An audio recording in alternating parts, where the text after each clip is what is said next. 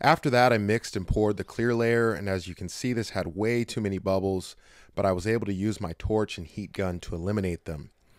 And I could have used that lava color all the way through, but my goal was to keep as much of the live edge visible as possible, which is why I poured the clear over the top of that lava river. And during this clear pour was when it started to leak. Oh my gosh. Why? And this is my first time dealing with a leak, so I wasn't sure what to do here.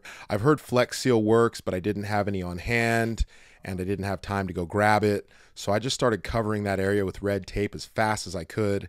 And after using a bunch of tape, it still kept on leaking. Oh, this is bad. Oh, this is fucking